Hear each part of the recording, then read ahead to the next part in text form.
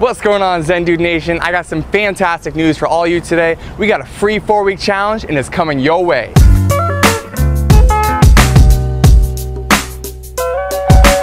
Here's the deal, you guys. Some of you know this, some of you do not know this, but we have a free 4-week challenge that we give away to everyone in the community. Now, understand, some of you already are in the 4-week challenge, maybe you've already completed it. Please watch this video either way, because we have a lot of FAQs we're gonna answer in this video that we get from you guys all the time.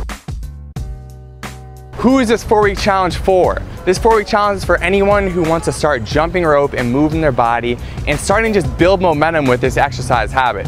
Because let's be honest, it's not easy when you first start working out, and it's not easy when you're learning a new skill like jump rope. So to help get you going and get you some momentum, this 4-week challenge is a great place to start.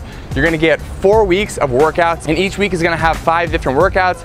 Each one of those workouts is gonna be 30 minutes or less. Now, you do not need a gym, but you do need a pull-up bar. So if you don't have one at home, you don't go to a gym, we highly recommend that you pick one of those up. They're like 20 bucks on Amazon. We'll link you to one below in the description. So now that you know what the 4-week challenge is and you know who it's for, let's get into some of these FAQs, because you guys, we get so many questions from you, and so this video is an awesome opportunity to let all the community members know who aren't in the 4-week challenge that this is available, and for the rest of you, it's a great opportunity to get your questions answered.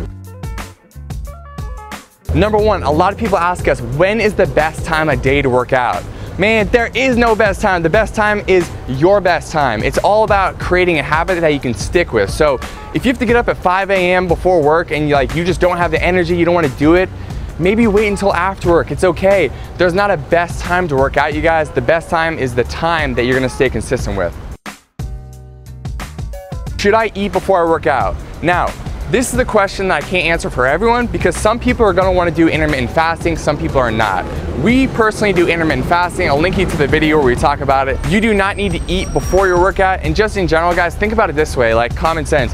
When you eat a lot of food, your body's gonna be putting a lot of energy into digestion, especially the first 1 to 2 hours after you eat. So if you give yourself a little bit more time, that's great. If you don't have that time, that's all right as well. Don't overwhelm yourself with the artificial complexity of like, when should I eat? Just eat when you want to and work out whenever you want to. Now, many of you ask us, what if I need a day off during the challenge that isn't scheduled? That's 100% cool. And I'm about to answer a lot of questions like this in succession, where I'm gonna be saying basically the same thing. It doesn't matter if you need a day off, take your day off and get back to it.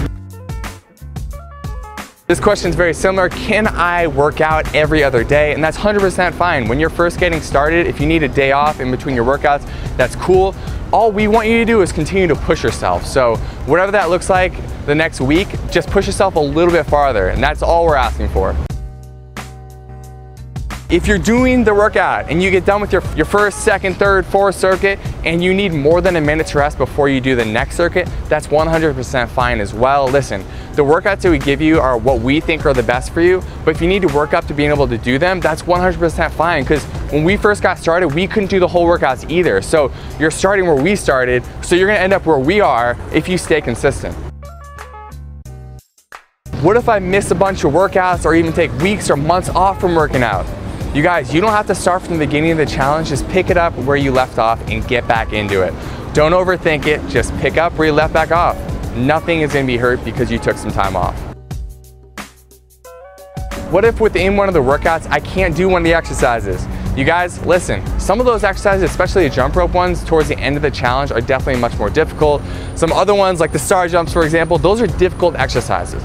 So if you can't do them right now, just substitute a different exercise. We'll give you a lot of modifications actually in the PDF, but if those modifications aren't there for an exercise and you can't do it, go ahead and just do an exercise you can do. So if it's jump rope and we want you to do something more difficult like crisscross or a double under, just replace it with a regular bounce. If it's a lower body exercise and we want you to do something like star jumps, replace it with air squats. You guys can take this from here, look at the exercises that you can do, and then go ahead and replace exercises that you can't do right now with ones that you can. And you'll work up to them at some point.